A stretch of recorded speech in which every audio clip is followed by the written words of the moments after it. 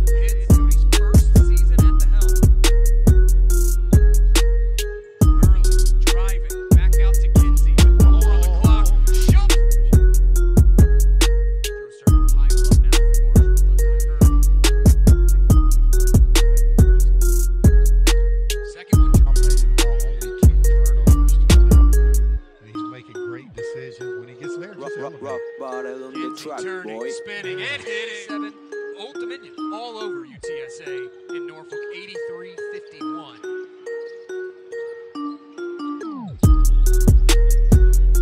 Kinsey can't shake free of McBride. Now Kinsey. He was looking a little stagnant here early on. Leading to a turnover. They need to play with a little bit more pace to their on the offensive end. It was Myers who poked it out. Now Myers thinking about a shot. The hands of Marshall Starr as Taevion Kinsey.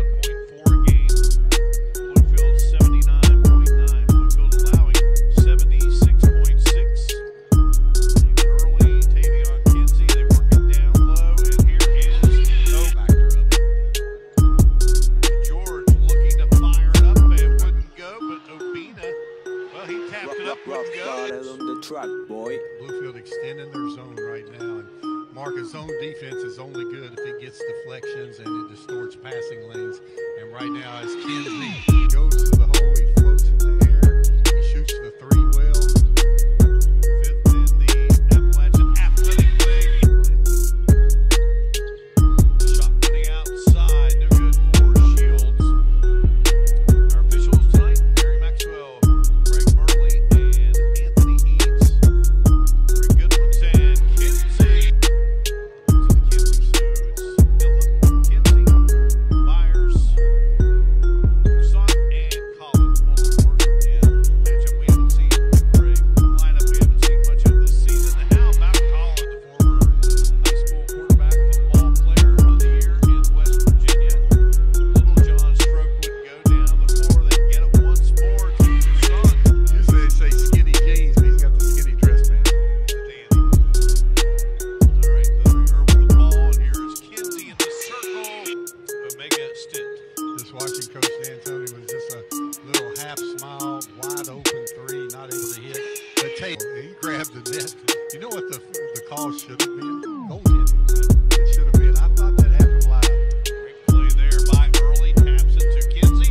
Back to Early. Omega stint down on the other end. Early with the nice pass. Left short. Dunn up with the shot and in. So Dunn gets the bucket. He has 4 in the game. We talked about these teams both played Milligan when Bluefield University knocked off the Buffaloes. It was Dunn with a big night. He had 26 in that victory.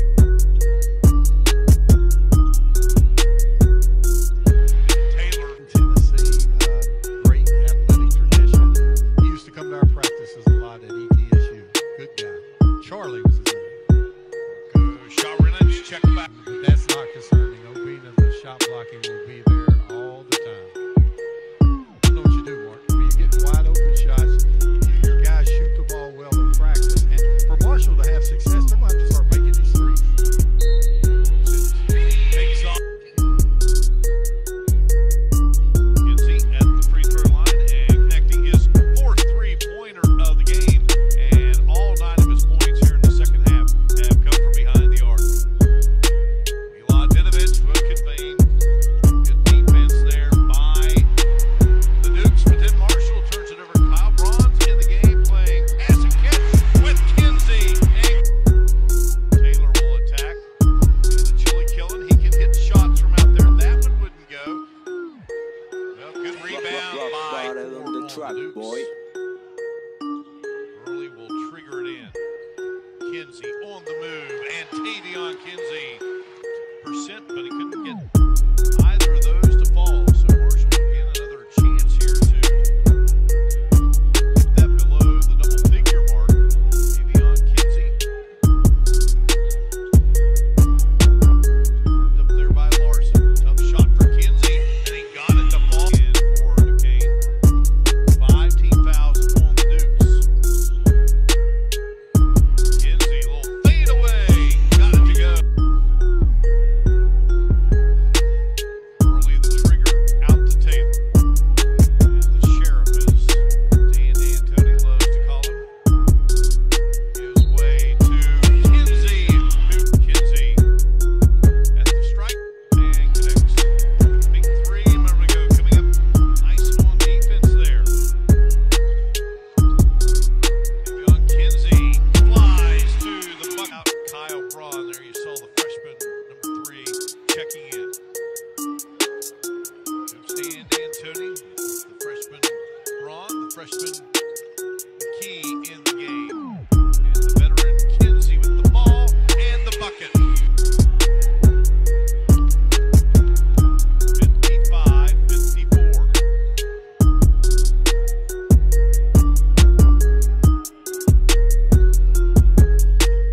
Kinsey. With 6 in a row, here comes Taylor.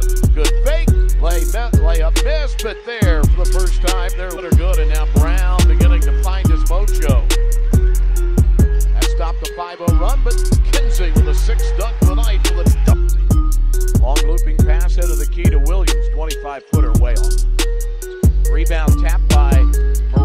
but better position for George, who has returned. He had 3 dunks early. Early pump fakes a 3. Drives in line on Brown. Got through the lane. Finds Byers. Now they work the shot clock down under 15, leading by 7.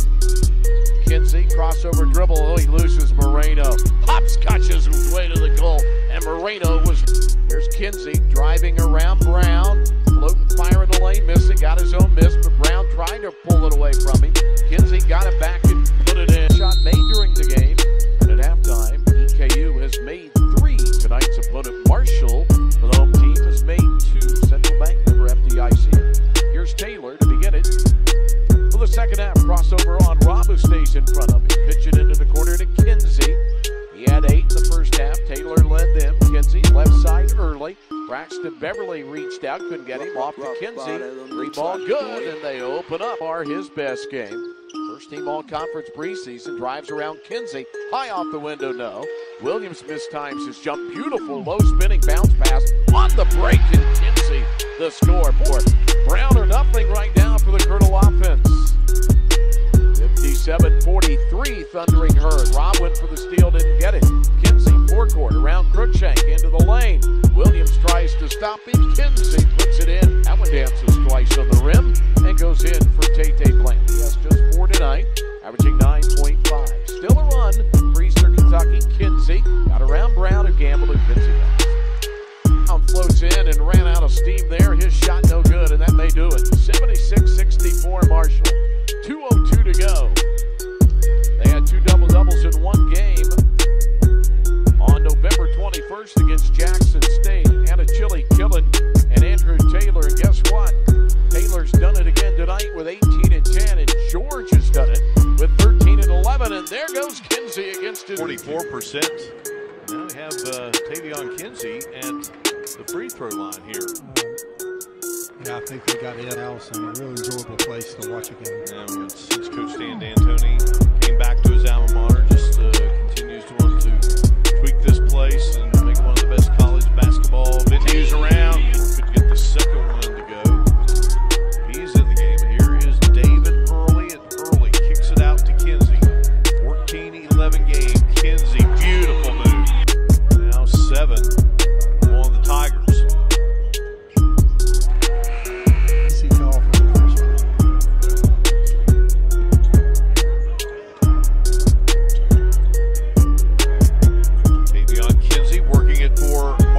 Zips it to Early. Early wanting to attack.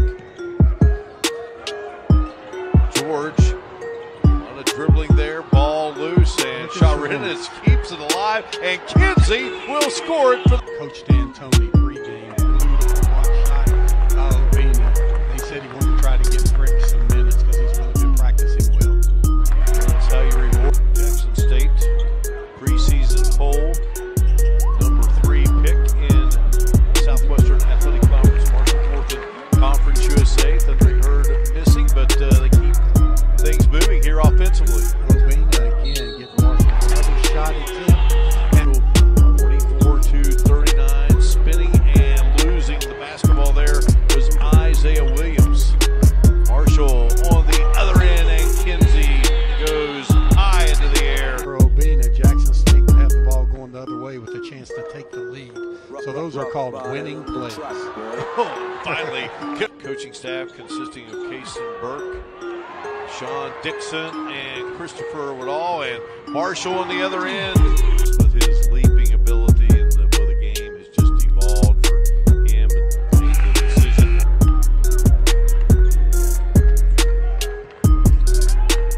Andy Taylor penetrates. Here's Kinsey elevating and swishing it. Number 10. Kenneth, number 11. And it is Kinsey.